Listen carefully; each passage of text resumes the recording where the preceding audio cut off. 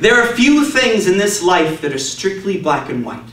Most issues float somewhere in the middle of a vast sea of gray, open to a myriad conflicting interpretations. But I am here to tell you that there are things such as absolute truths, undeniable facts that rise from the wishy-washy sea of opinions and stand resolutely like Venus in a clamshell for all to see. I am talking about incontrovertible principles that are impossible to deny, of which I will now list 5. 1.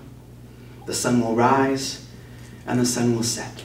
2. All who were born will one day die. 3. Justin Timberlake's solo is infinitely superior to anything he did with NSYNC. 4. Crunchy peanut butter is not only irrefutable proof of God's existence, but it also shows she loves us very much. And people who like smooth peanut butter hate the baby Jesus.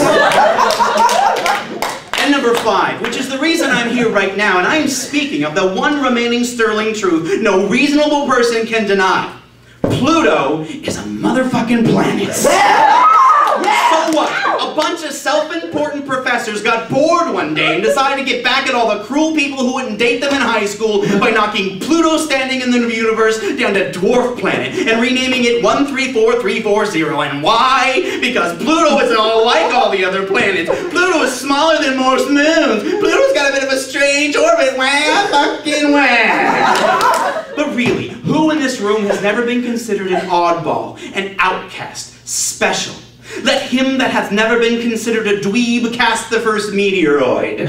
Pluto is like the chubby goth girl lurking at the edge of the solar system and staring longingly at the cosmic dance floor filled with all the popular planets. Ooh, look at me, I'm Saturn, look at my freaking rings. Ooh, look at me, I'm Jupiter, I'm so deep, look at my third eye.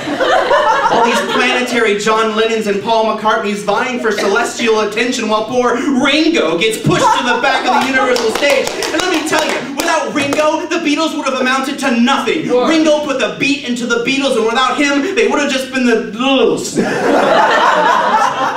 Without chubby goth girls, gay high school boys would never have bosoms to cry upon. I never would have had bosoms to cry upon.